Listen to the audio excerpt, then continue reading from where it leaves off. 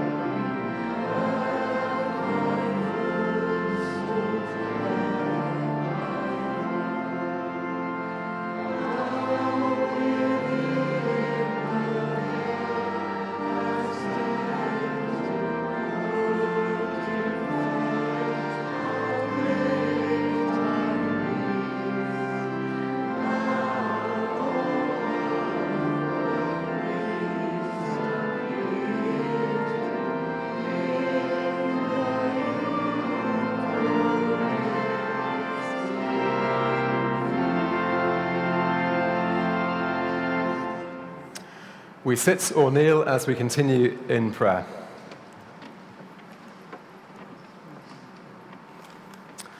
Shall our hearts forget his promise we sing, I am with you evermore. That is the Lord's words to us. He is with us by his Spirit.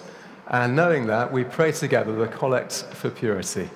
We say, Almighty God, to whom all hearts are open, all desires known, and from whom no secrets are hidden, cleanse the thoughts of our hearts by the inspiration of your Holy Spirit, that we may perfectly love you and worthily magnify your holy name, through Christ our Lord. Amen. Our Lord Jesus Christ said, the first commandment is this, Hear, O Israel, the Lord our God is the only Lord. You shall love the Lord your God with all your heart, with all your soul, with all your mind, and with all your strength. The second is this, love your neighbor as yourself. There is no other commandment greater than these, for on these two commandments hang all the law and the prophets. Amen. Lord, have mercy. Our hymn reminded us that Jesus is the friend of sinners. So knowing that wonderful truth, let us confess our sins in penitence and faith, firmly resolved to keep God's commandments and to live in love and peace with all.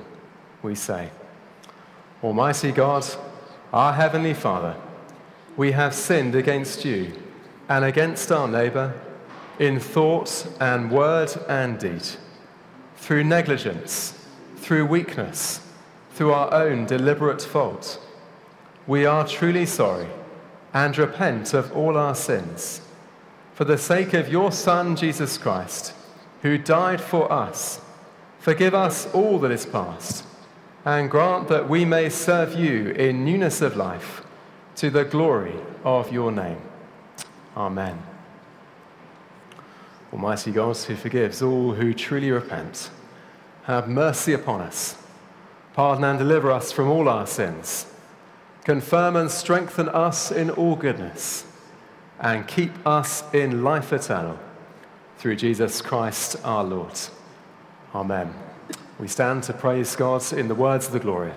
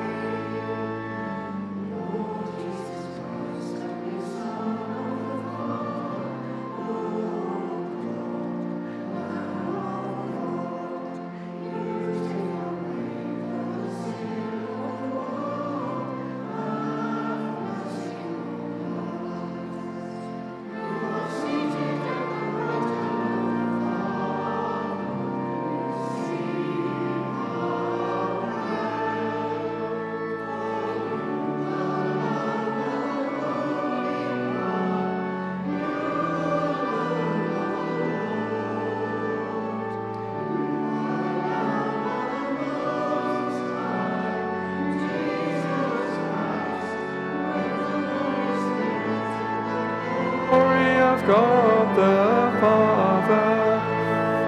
Amen.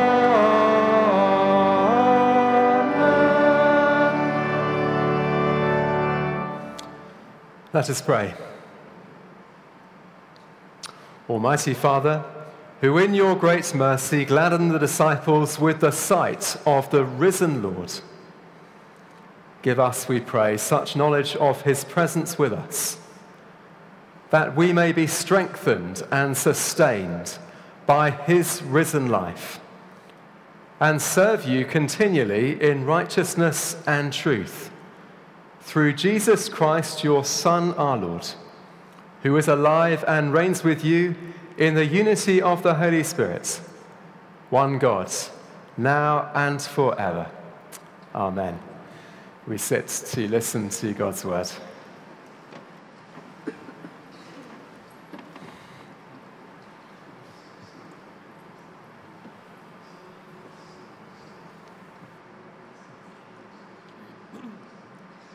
Our first reading this morning is taken from the book of Acts, to be found on page 1095 in the Church Bibles. Acts chapter 3, I'm beginning to read at verse 11. While the man held on to Peter and John, all the people were astonished and came running to them in the place called Solomon's Colonnade. When Peter saw this, he said to them, "Fellow Israelites, why does this surprise you? Why do you stare at us as if by our own power or godliness we have made this man walk? The God of Abraham, Isaac, and Jacob, the God of our fathers, has glorified his servant Jesus. You handed him over to be killed, and you disowned him before Pilate, though he had decided to let him go. You disowned the holy and righteous one and asked that a murderer be released to you. You killed the author of life, but God raised him from the dead. We are witnesses of this. By faith in the name of Jesus, this man whom you see and know was made strong. It is Jesus' name and the faith that comes through him that has completely healed him, as you all can see. Now, fellow Israelites, I know that you acted in ignorance, as did your leaders. But this is how God fulfilled what he had foretold through the prophets, saying that his Messiah would suffer. Repent then, and turn to God, so that your sins may be wiped out, that time of refreshment may come from the Lord, and that he may send the Messiah, who has been appointed for you, even Jesus." This is the word of the Lord. Our gospel reading this morning is taken from the Gospel according to Luke, to be found on page 1062 in the Church Bibles. Beginning to read at verse 36. While they were still talking about this, Jesus himself stood among them and said to them, "Peace be with you." They were startled and frightened, thinking they saw a ghost. He said to them, "Why are you troubled, and why do doubts rise in your minds? Look at my hands and my feet. It is I myself. Touch me and see. A ghost does not have flesh and bones, as you see I have." When he had said this, he showed them his hands and feet. And while they still did not believe it because of joy and amazement, he asked them, "Do you have anything here to eat?" They gave him a piece of broiled fish, and he took it and ate it in their presence. He said to them, "This is what I told you while I was still with you. Everything must be fulfilled that is written about me in the law of Moses, the prophets, and the Psalms." Then he opened their minds so they could understand the scriptures. He told them, "This is what is written. The Messiah will suffer and rise from the dead on the third day, and repentance for the forgiveness of sins will be preached in his name to all nations, beginning at Jerusalem. You are witnesses of these things. I am going to send you what my Father has promised, but stay in the city until you have been clothed with power from on high." This is the gospel of Christ.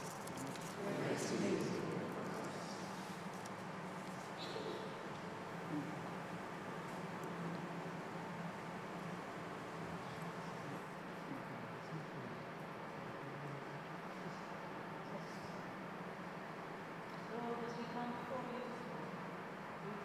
will help us to listen to what you really want to say to us.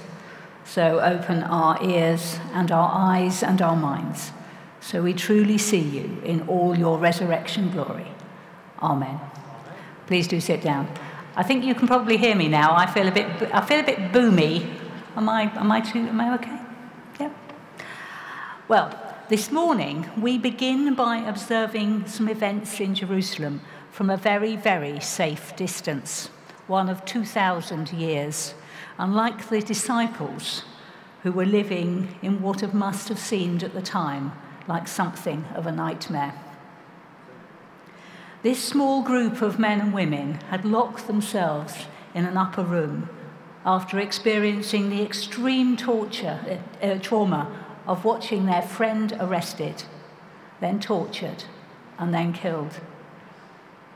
They were frozen in their grief, in the trauma of the previous few days, in the loss of their dreams, for the loss of their promised Messiah. So they huddle together behind locked doors, terrified that the authorities will come after them next. Well, I suppose that's not really surprising. We, from this safe distance, have the benefit of knowing what happens next. They didn't. So let's think back to the events of the last few days before this first day of the week. Try to imagine yourself in their shoes. Try to put aside what you know. So they'd seen their leader, the one in whom they put so much hope, the one whom they thought was going to free them from the clutches of worldly empires. They'd seen him hounded by the Roman-appointed temple authorities, questioned, beaten, and sentenced to death. Then they'd witnessed his parading through the streets and his public execution as an enemy of the state, all the time wondering, were they to be next? In your shoes, in their shoes, what would you have done? I think I would have retreated and locked myself in a room well away from everybody. No wonder they shut themselves in. No wonder they denied Jesus. No wonder they had deserted him. It's because they are fearful. And the natural human response to fear, especially fear of the unknown, is to retreat to familiar surroundings, to be with familiar people, people to whom you don't need to explain your fears, people who share your fears, and then to lock the door. Of course, they'd heard reports of Jesus being alive, of having been raised from the dead, even though they had seen him being killed. The women had come back from the tomb just that morning saying an angel, or angels in Luke's version, had told them he was risen. But the male disciples had dismissed it as women's nonsense. Then Simon Peter said he'd seen him, and they were just talking with the two who'd returned from Emmaus, who were full of joy and excitement. They'd met and talked and eaten with Jesus, they said. And then, in that locked room, in the midst of them, Jesus came and stood among them. But when they saw Jesus for themselves, they're still not ready. They're still not prepared. And Luke tells us that they were startled. I would think that was possibly a little bit of an understatement. And they were terrified. I know that I would have been terrified. I know that I would have been fearful. I know I would have been disbelieving. Fear does that to you. It closes our mind to possibilities, to the future. Fear and anxiety take the colour out of life. Life becomes like a negative. You remember those little pieces of film we used to get with printed photographs, where everything is reversed. Dark is light and light is dark. And it's really difficult to see the detail and the fullness of the picture. Jesus' first words to them are, "Peace be with you." Shalom, he says, a word imbued with meaning, a word they knew well. Not just peace as an absence of conflict, not just peace as a calming emotion. Shalom, peace as salvation. Jesus knows that they are desperately in need of peace, his peace. He understands and then challenges their fears. Why are you troubled, and why do doubts arise in your minds? I mean, what a question. Hadn't Jesus realised the impact the last few days had had on them all? Of course they doubted, of course they'd been troubled, of course they were fearful. It must just have seemed like the end of the world. Well, it was the end of the world as they knew it. But the resurrected, transformed Jesus meets them where they are and acknowledges their fear. But then he moves them beyond where they are and invites them to look, to really see, to touch and see that he is Jesus. It is I myself. It's me, he said. I am.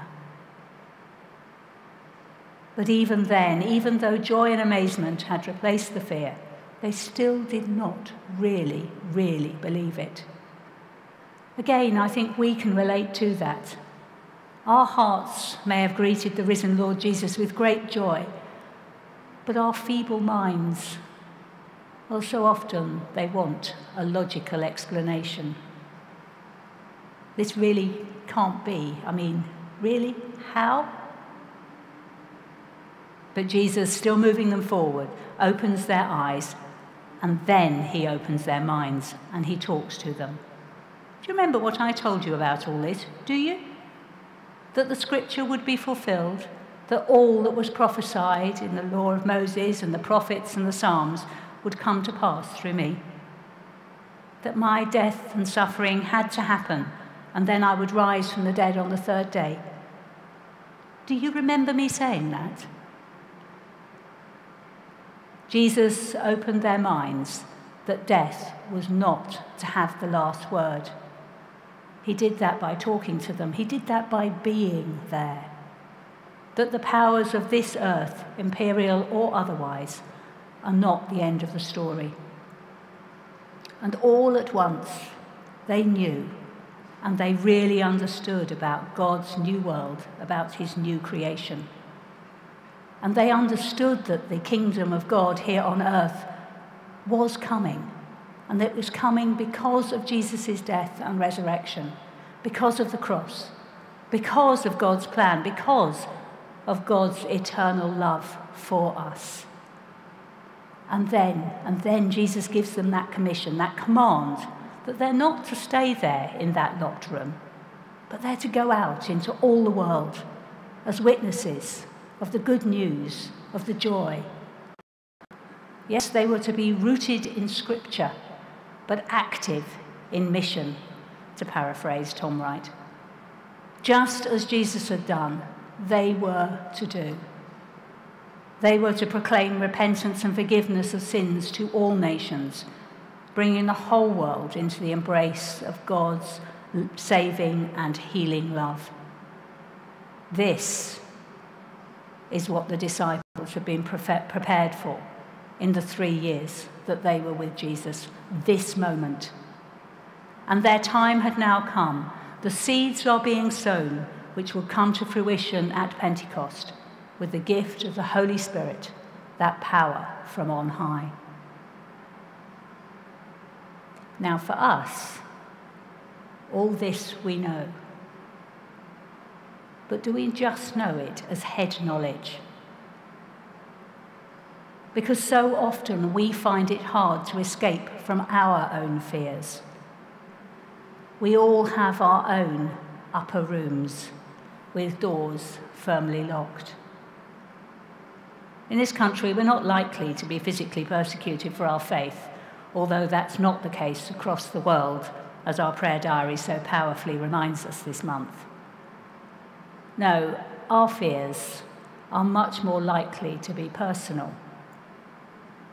Fears of loneliness or unemployment or ill health or loss. Or they may be played out on a more national level with fear of attack or pandemic or a breakdown of community. Or on a global level, and who can avoid being fearful about what is happening in our world today, and when we despair at the growing number of conflicts and of wars in Gaza, Ukraine, Sudan, Yemen, and only last night we add Iran and Israel to that list.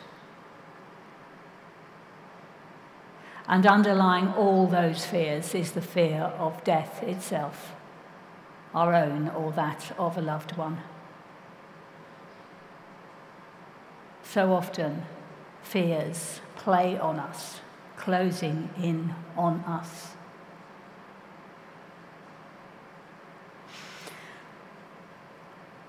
But I mean, of course, we all want to feel safe.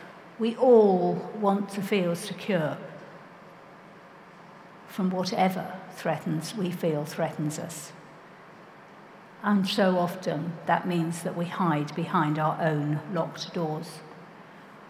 It may make us feel more secure, but we're still left there with our fear and our mistrust of whatever has driven us there. Our fears can then hold us captive.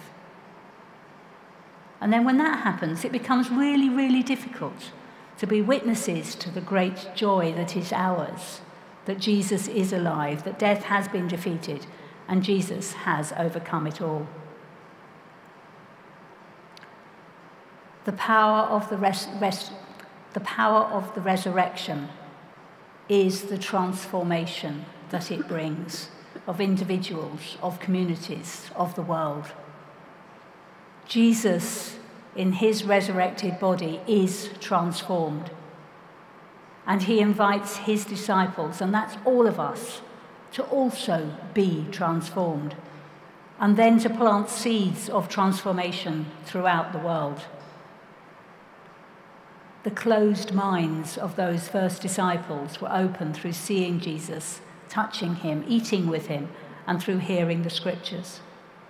He opened their minds so that they could understand the scriptures. They could understand Jesus' place and their place in them. Jesus was present with his disciples and in his word. And Jesus remains present with us through the power of the Holy Spirit and through his word. And yet, if we are trapped by our fears, by our feelings of inadequacy, if we are trapped by our minds remaining closed, how are we to be the witnesses we are called to be? Could our desire for security actually be working against that peace that we and the world so badly need? Dorothy Soel, born in Germany in 1929, wrote about the horrors of the concentration camps and the inadequacy and inability of the church at the time to have prevented it. Her theological reflections challenge the human propensity to want to feel safe, to feel secure from any threat. And she does that by seeking that security from God. In her essay, entitled Peace, Not Security, she says, "Change happens at the level of action that contain risk." Change happens at the level of action that contains risk. And then she goes on to say, because you are strong in Christ, you can put the human neurotic need for security behind you. When Jesus appeared in the midst of the disciples, he changed their lives. He moved them from fear to joy, albeit mixed with disbelief and puzzlement, to an open and understanding mind and heart. He opened their eyes and their minds and their hearts. And if we let him, he'll do it for us too. From the frightened and locked in to willing risk-takers witnessing the risen Christ. We see this in our reading from Acts this morning, where just a few weeks later, a risk-taking Peter challenges the crowd, preaching repentance, assuring forgiveness and healing in Jesus' name. Oh yes, they were confident of their calling, of their faith, leading them to risk all to be his witnesses. Their security came from God. Through Jesus being in their midst, they had understood that he had conquered that ultimate threat, death, and that their fears were now groundless. Peace, shalom, salvation became reality in their lives. The challenge for us is great. We are so used to seeking security, to wanting to feel safe, to preserve what we have and our own small piece of the world. So what does it look like for us, for peace, shalom, salvation to become a reality in our lives? How do we model that gift of open eyes and hearts and minds? Think for a moment of where in our communities we need to see that gift, that presence of the risen Christ. What doors of fear need unlocking? What growth, what letting go, what action, what opening of our minds do we need if we are to be credible witnesses to God's saving love and grace in the world? Where do we need to take risks in order to enact change? And not just as individuals, but how as a church, as the body of Christ, are we to participate in God's work, his mission here? How are we to be rooted in Scripture and active in mission? Are we, as a church, strong in Christ, able to put our need for worldly security to one side and trust in God's provision?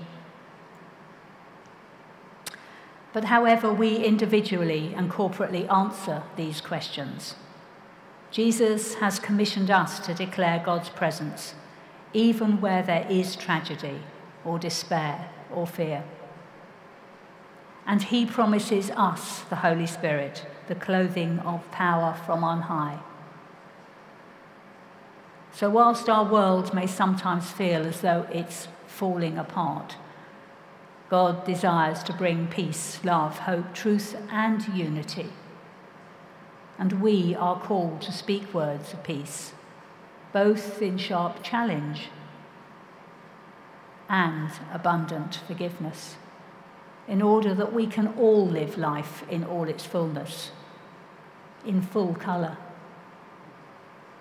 And we know that it is only through repentance and forgiveness, both individually and corporately, that this hope can be realised. Jesus commissions us to be witnesses to that hope, to be that hope. So let's put our fears away, unlock the doors to our hearts and minds, opening our eyes and minds to the possibility to a future where God's new creation lives, and lives in the way we love, the way we speak, the way we act, so that peace, shalom, salvation becomes a reality for all. Let's pray. Father God, we thank you for your patience with us, as so often we run from you and do not put our trust in you. We know that you long for us to love all your people. So give us courage to put away our fears, to put our trust in you, and to be your witnesses as we proclaim your love, calling others to turn to follow Jesus, living a new life. Give us open eyes to truly see, open minds which truly understand, and hearts that are truly open.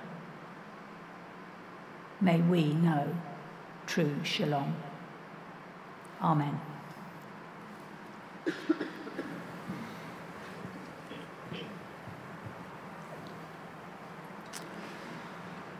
Joanna, thank you so much for helping us think through that passage.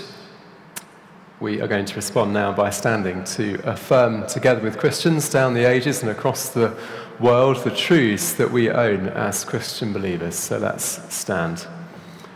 And we say together, "We believe in one God, the Father, the Almighty, maker of heaven and earth, of all that is, seen and unseen.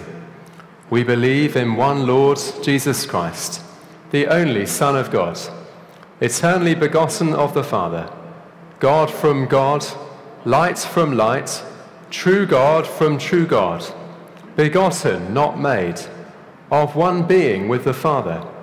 Through him all things were made. For us and for our salvation he came down from heaven, was incarnate from the Holy Spirit and the Virgin Mary, and was made man. For our sake he was crucified under Pontius Pilate. He suffered death and was buried. On the third day he rose again, in accordance with the Scriptures. He ascended into heaven and is seated at the right hand of the Father. He will come again in glory to judge the living and the dead, and his kingdom will have no end. We believe in the Holy Spirit, the Lord, the giver of life, who proceeds from the Father and the Son, who with the Father and the Son is worshipped and glorified, who has spoken through the prophets. We believe in one holy, Catholic and Apostolic Church.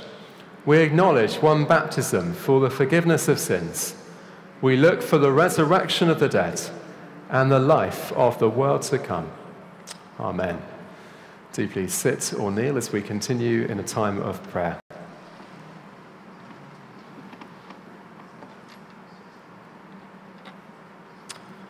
And when I say, "Lord, in your mercy," if you could respond, "Hear our prayer."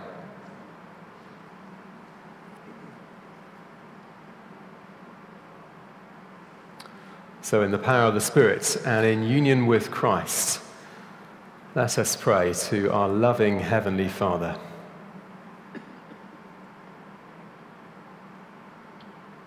We pray for the Church of Christ, and especially for our congregation here at Cromer, that we may be bold and faithful witnesses of all the things that Jesus has done.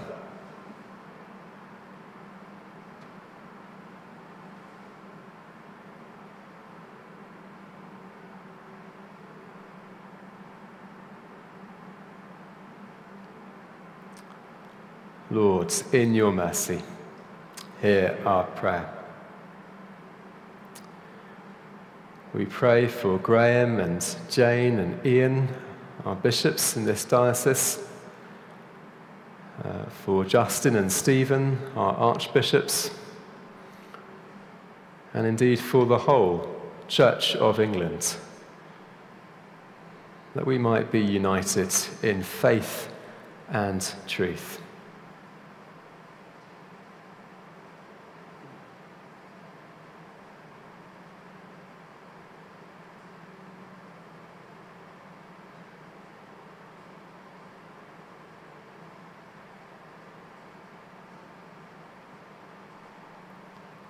Lord, in your mercy, hear our prayer. We pray for Charles, our King, and Kate, Princess of Wales, and all our royal family.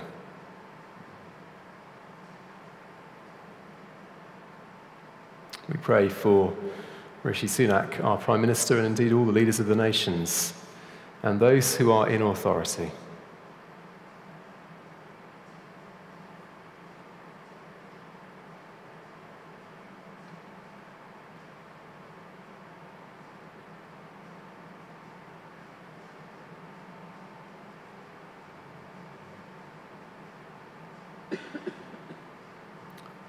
Lord, in your mercy, hear our prayer. We pray for our town of Cromer and for all the people who live here and for those who visit on holiday.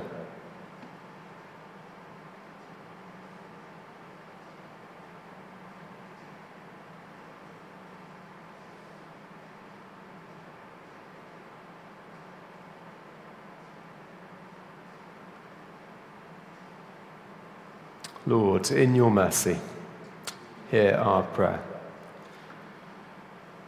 We pray for our farmers, for good weather, and for abundant harvests.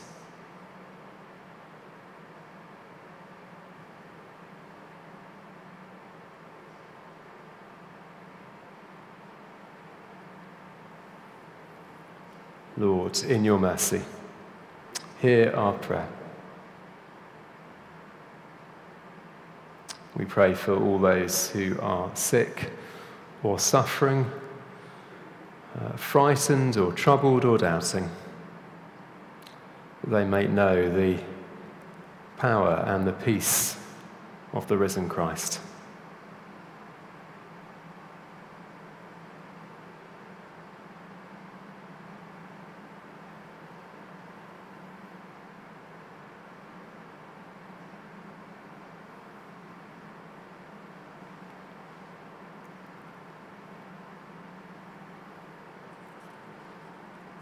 Lord, in your mercy, hear our prayer. Heavenly Father, you have promised through your Son, Jesus Christ, that when we meet in his name and we pray according to his will, he will be among us and hear our prayer. And so, in your love and mercy, we pray, fulfill our petitions and give us, we ask, that greatest gift, which is to know you, the only true God, and your Son, Jesus Christ, our Lord. Amen. Now I invite you to stand.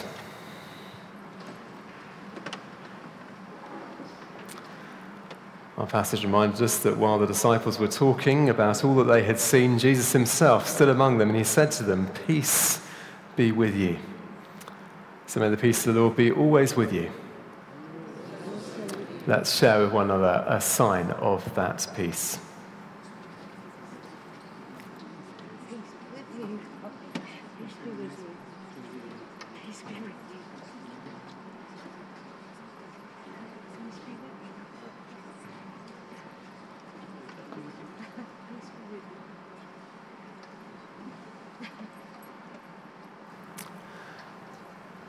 Well, in a moment we're going to share in the Lord's Supper together, but as we prepare to do so, we're going to remain standing to sing again. We sing hymn 203 in ancient and modern 203.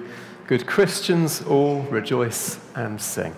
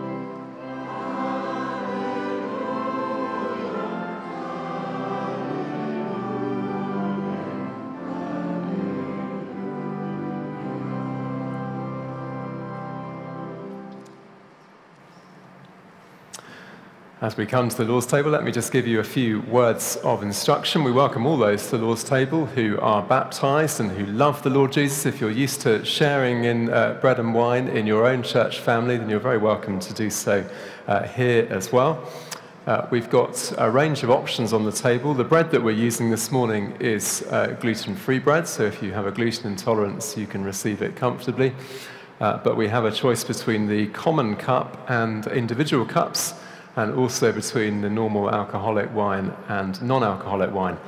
If you could just make your preference known to those who are serving, then they'd be delighted to serve you in the way that is appropriate for you. If you're using the individual cups, if I could ask you to drop them once you're finished with them in the little boxes at the end of the communion rail, that's a great help to us when it comes to tidying up at the end of the service. But as we gather together as the Lord's people, we remind ourselves that the Lord is here and his Spirit is with us. So friends, lift up your hearts. We lift them to the Lord. Let us give thanks to the Lord our God. It is right to give thanks and praise. It is indeed right. It is our duty and our joy, at all times and in all places, to give you thanks and praise, Holy Father, Heavenly King, Almighty and eternal God, through Jesus Christ, your Son, our Lord. So therefore, with angels and archangels, and with all the company of heaven, we proclaim your great and glorious name, forever praising you and saying, Holy, holy, holy Lord, God of power and might, heaven and earth are full of your glory. Hosanna in the highest. Accept our praises, Heavenly Father, through your Son, our Saviour, Jesus Christ. And as we follow his example and obey his command, grant that by the power of your Holy Spirit, these gifts of bread and wine may be to us his body and his blood, who in the same night that he was betrayed, took bread and gave you thanks. He broke it and gave it to his disciples, saying, Take, eat, this is my body which is given for you. Do this in remembrance of me. In the same way, after supper, he took the cup and gave you thanks. He gave it to them, saying, Drink this, all of you. This is my blood of the new covenant, which is shed for you and for many for the forgiveness of sins. Do this as often as you drink it, in remembrance of me. Therefore, Heavenly Father, we remember his offering of himself made once for all upon the cross. We proclaim his mighty resurrection and glorious ascension. We look for the coming of your kingdom. And with this bread and this cup, we make the memorial of Christ, your Son, our Lord. Great is the mystery of faith. Christ has died. Christ is risen. Christ will come again. Accept through him, our great high priest, this our sacrifice of thanks and praise. And as we eat and drink these holy gifts in the presence of your divine majesty, renew us by your Spirit, inspire us with your love, and unite us in the body of your Son, Jesus Christ our Lord. Through him and with him and in him, in the unity of the Holy Spirit, with all who stand before you in earth and heaven, we worship you, Father Almighty, in songs of everlasting praise. Blessing and honor and glory and power be yours forever and ever. Amen. We sit or kneel as we continue in prayer. So as our Saviour taught us, so we pray. Our Father in heaven, hallowed be your name. Your kingdom come, your will be done, on earth as in heaven. Give us today our daily bread. Forgive us our sins, as we forgive those who sin against us. Lead us not into temptation, but deliver us from evil. For the kingdom, the power, and the glory are yours, now and forever. Amen. We break this bread to share in the body of Christ. Though we are many, we are one body, because we all share in one bread. So friends, draw near with faith. Receive the body of our Lord Jesus Christ, which he gave for you, and his blood which he shed for you. Eat and drink in remembrance that he died for you, and feed on him in your hearts by faith with thanksgiving. Amen.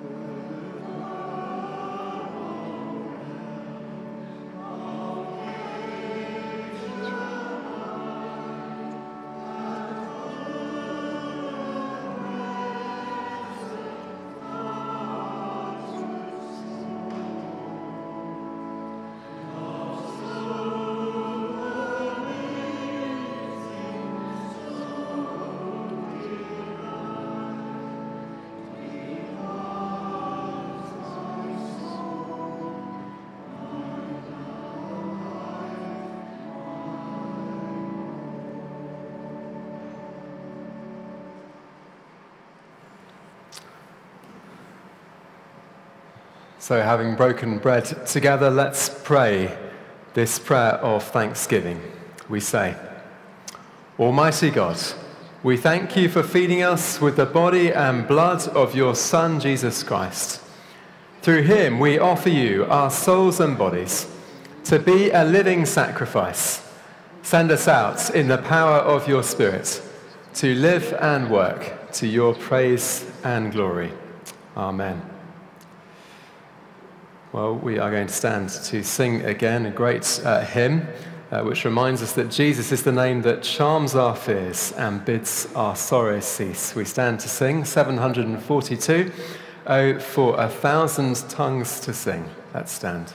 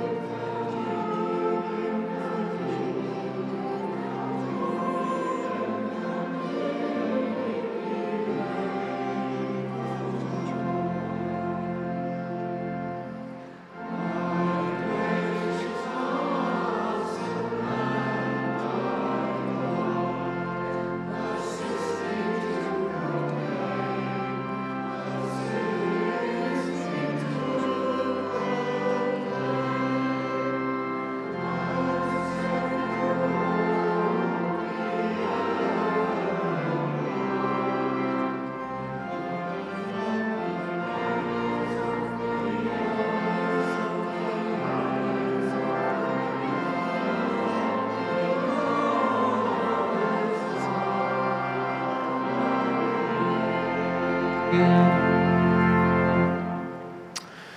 at the moment I'm going to pray a prayer of blessing, but just before then, just a few things to draw to your particular attention that are happening in the life of the church family over the next couple of weeks. The first is this evening at 6:30 up at St Martin's. We've got the next in our Roots series. We're thinking about a number of the great doctrines of the Christian faith, and this evening, contrary to what's being advertised, we're thinking about the doctrine of God. Who is God? What is he like? And how can we know him? So I hope that you can join us for that. There will be cake. I forgot last time, but I promise this month there will be cake. So maybe that's an incentive for you to come. That's 6:30 up at St Martin's. And then on Thursday this week, Thursday the 18th of April, 7:30 here in the Parish Church, we are hosting Gresham's School Senior Chamber Choir. They're giving a concert of vocal music, including, I hear, several pieces by Stanford. Promises to be an excellent evening, and you're welcome to come. The admission is free with a retiring collection. That's 7:30 this Thursday here in the Parish Church. And lastly, but by no means least, next week, Thursday the 25th of April at 7:30 at St Martin's, we have our annual church meeting. That's an opportunity for us to look back and give thanks to the Lord for all his graciousness to us over the last year, and also to look forward. It's also an opportunity for us to elect our church wardens and 3 members to serve on the parochial church council. If you're wishing to stand for election, then nomination papers for those roles are available on request from our PCC secretary, Mary Howard. So if you think you might be able to stand for those roles, then do give that some thought and some prayer. As always, we've got tea and coffees served at the back, so we pray that you're able to stay with us to share in fellowship with us. Let me pray a prayer of blessing as we close there. So the peace of God, which passes all understanding, keep our hearts and minds in the knowledge and the love of God and of his Son, Jesus Christ our Lord, and the blessing of God Almighty, the Father, the Son, and the Holy Spirit be among us and all those for whom we pray, this day and always. Amen. So friends, go in peace to love and serve the Lord. In the name of Christ. Amen.